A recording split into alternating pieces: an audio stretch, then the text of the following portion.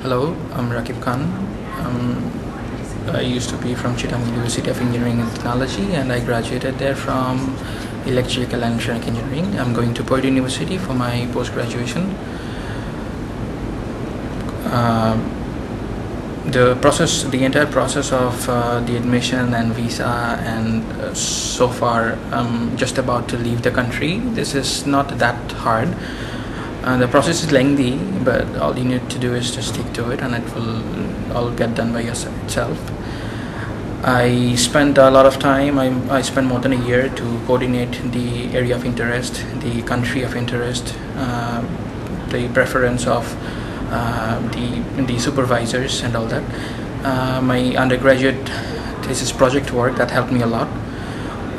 Then I took my RLTS, I took my GRE, and all was in sequence, and nothing was that hard, I thought.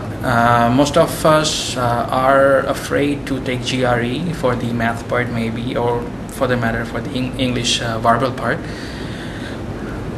I say don't get afraid. I've never felt any fear of any exams in my life. I've just taken it. I've taken a lot of series of walk-in exams, and I don't really care for that, and everything just comes up. And about the visa, confidence is the key, and overconfidence kills you. It's as simple as that. Keep it simple, keep it tidy, and you will go through.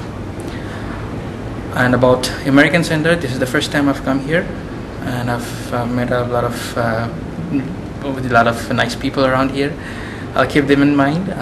If you get to come here, I think it helps you a lot in the processing of right from the word go, when after graduation, right from after graduation, or if you go for undergrad programs, till you depart the country, and even after that. I think I don't know the entire process yet, but I'm sure I'll stick to this institution. I wish all the best to the listeners, the viewers, and thank you. All the best.